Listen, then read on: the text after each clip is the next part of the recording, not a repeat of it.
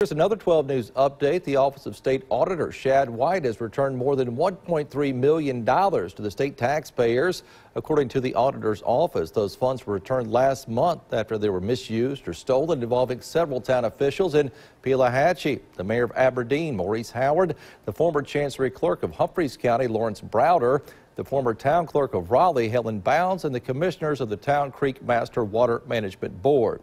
State Auditor released a statement. It reads, in part, since coming into office in July of 2018, the Auditor's office has identified more than $5 million in stolen or misspent public money and has now recovered and returned over $4 million back to the taxpayers where it belongs. Auditor White goes on to say, February was our most successful month yet for returning money to the public during my tenure, and I look forward to more months like this in the future.